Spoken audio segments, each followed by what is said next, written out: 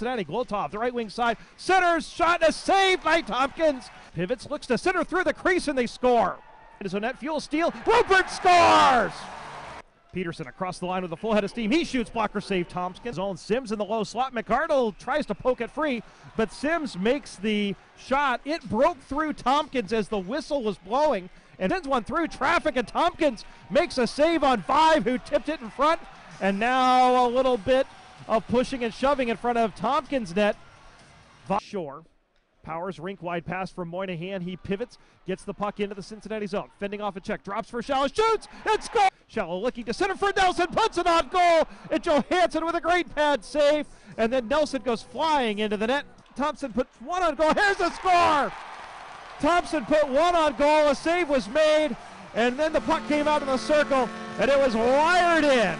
Left wing side, Shallow the left circle, shoots and scores!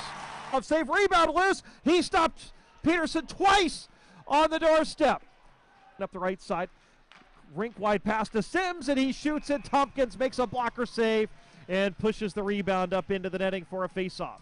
Bring it into the fuel zone. Vale to Boomhauer, drops it to Vale, right wing circle, cuts around Miskovic, shoots, and Tompkins makes the save as he was holding the near post.